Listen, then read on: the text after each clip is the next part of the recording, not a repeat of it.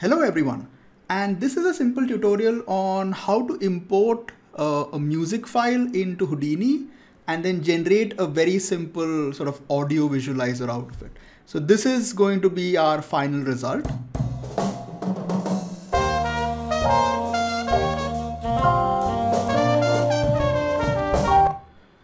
Okay, so to start off, what I'm going to do is I have this one line, so I'm just going to copy this line into a new file. And we'll create a chop network. I'll call it audio. And in the chop network, I'll just bring in the same audio track that I have. So I'm just going to come in here and I have this guy. So I'm going to do Control C and then come back here into this and Control V. And if we split this, so we'll do split pane top bottom and switch this to motion effects, and you should be able to see your audio track. Okay, now you can bring in anything. You can import an MP3, you can import a WAV file, like whatever you have, you can just pick it up. Now, if you want to play this, like right now, if you play this, nothing happens. Okay, so if you want to play this, what you need to do, so what you do is you click on this little icon over here, which is like a speaker. Okay, so you click on that and then you click on scrub and you can put in a file here or you can put in the chop file here. So I'll just take this file and drag and drop it over there. And that's pretty much it. So if you play this now, it plays the file for you. So, that's pretty much it. That's all you need to do. Okay, so once you've done this, there are a few things we need to do. Like first of all, generally when you will import an audio track, it'll be stereo, right? So there'll be like 2 tracks. So we want to delete one of those, right? Like I think if I look at the so you can see the data here, like you have chan 0 and chan 1. So just take a delete node and get rid of one of them. So we'll just do like chan 0. So we have like, this guy left. Okay, now the basic thing is I don't know anything about audio. Okay, so a long time back I'd seen like a bunch of tutorials, so I just kind of follow what is there. Okay, so the next 2 nodes that I'm going to use, I can't really explain what they're doing, but those are the 2 nodes that you need to make this work. So the first one is called spectrum. You can look up the help. It'll sort of explain it to you, but I looked up the help. I didn't understand anything because I'm not an audio guy, so I don't get it. Okay, but if you click on spectrum and then if you press play, what it does, you'll see like a little sort of a spike or something kind of going through it. So you can see that little spike over there. And then if you see it, you see it sort of travel through. But so that is good. But what we want is, we want that spike to remain constant in like one place. So all you have to do is take a shift node. And in the shift node, you just have a very simple option which says unit value absolute. And that's pretty much it. So once you've done that, you will now see your track over here. Like, make sure you turn off this guy. And if we press H, and there you go, you have your track.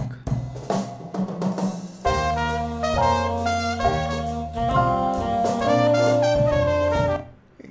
And now the rest of it is pretty simple actually. Like you can directly export this to your line and that'll work, right? So what we'll do is we can just take a rename and I'll just name this something. So let's just call it, let's call it left.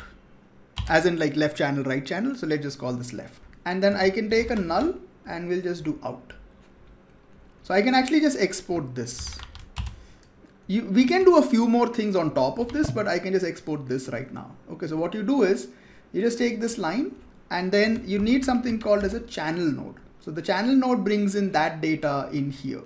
So we need to do a few things. The first one is, what is the chop network that you want to pick up? So we want to pick up out.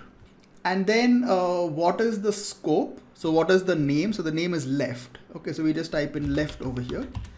And we only want to affect the y-axis. So what you do is you can't do p dot y. Houdini is sort of weird that way. Like in some nodes it works very differently. So what you do is you do P bracket, it's like 0, 1, 2. So 0 is X and 1 is Y and 2 is Z. Okay, so you just do 0, 1 and 2. So we'll do P1 and that's pretty much it. So if you press play, there you go. We're done. Okay, so it's actually like that simple. Okay, and then the rest of it is, so we can actually like lower the number of points. I had about 2000 points, so I can maybe make it like 500. So you'll see it. Okay, now if you want, we can come in here and then we can also resample it because this is a lot of points. So if I press D and if I zoom in, yeah, this is like a lot of points. So if you want to reduce them, you can, you know, like I can just take this and do a resample and, you know, you can just reduce the number of points, make it about like 10,000. So it'll be, you know, less detailed. Okay, you'll still get the result, like that's not a problem. And the other thing we want to do is you'll notice like the spike goes up like really high. Like if I press play,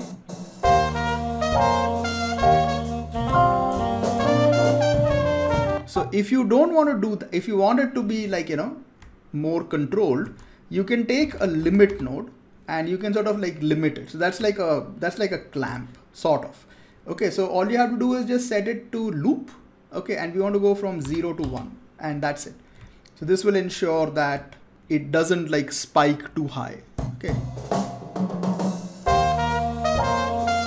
What you can also do is like, let's say like this is starting here. Maybe you want to shift it a little bit towards the middle. I can take another shift node and I can maybe just shift it a little bit. So we can do like 0.02. See, so we can sort of shift it in the middle, or let's do 0. Yeah. So that will give you like, you know,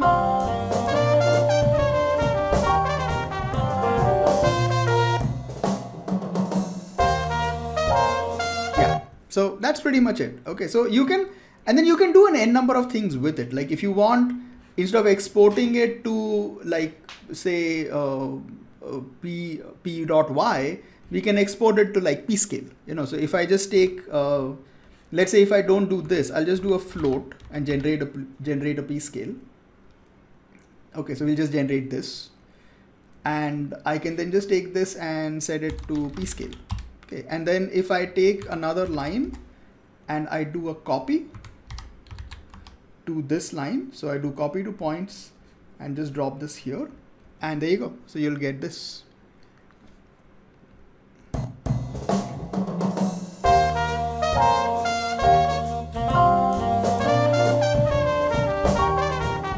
And then if you know like chops and stuff, then you can use like a math node and, you know, do like some more stuff if you want to do with it. But that's pretty much it. Like, you know, then you can apply like colors to this. Like I can take this guy and then maybe I can just put a color node here and I'll just do something very stupid. Like I'll just set it to bounding box. Okay.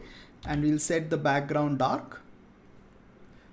And like if I come in here, oh, sorry, not bounding box there because there's nothing happening. Yeah, we can just put the bounding box at the end. There you go. Yeah.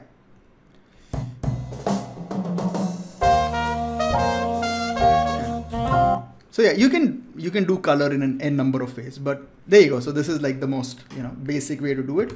We can take like an adjust color node and do something a little more with it. Like I can turn this off and turn on color correction and maybe like up the value, and we can hue shift it a bit, maybe up the saturation. Yeah, there you go.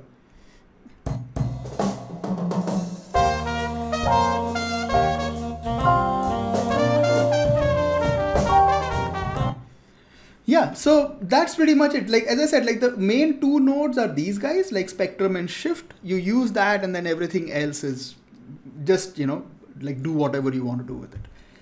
Okay, that's pretty much it. So this is how you can import audio and then generate like a simple audio visualizer in Houdini.